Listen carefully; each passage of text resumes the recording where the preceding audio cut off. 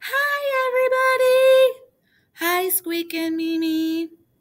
Mimi, I think these are very special children. I think so too, Squeak. Can you tell them why?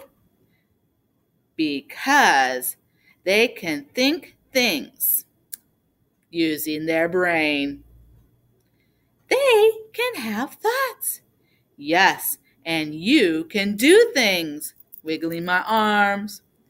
They can act, and they can feel, just like you and me. Squeak and Mimi are right, boys and girls. All of you can think, act, and feel. Let's practice each one. Let's practice thinking first. Can you think of a blue sky? Hold your hand up if you can. Can you imagine flying like a bird? That's a thought too. Can you think of something good you could do for someone? Tell your family something good you can do for someone. Now let's practice taking actions. Can you hop on one foot? Let's try.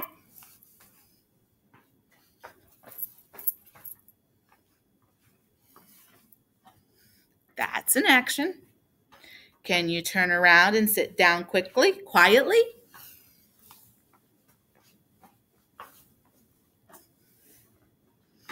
That's an action too. Can you do something nice for someone near you? Can you do something nice for someone in your family who's helping you right now? Now let's practice feeling about yourself. How do you feel when you do something good?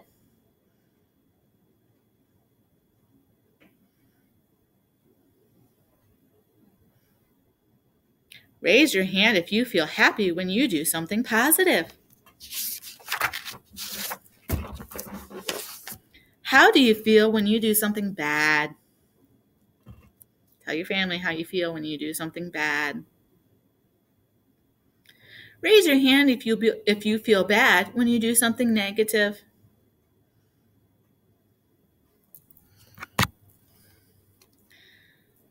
Wow, Squeak, our thoughts, our actions, and our feelings about ourselves are really important. Yes, they are. We all have thoughts, actions, and feelings. Bye.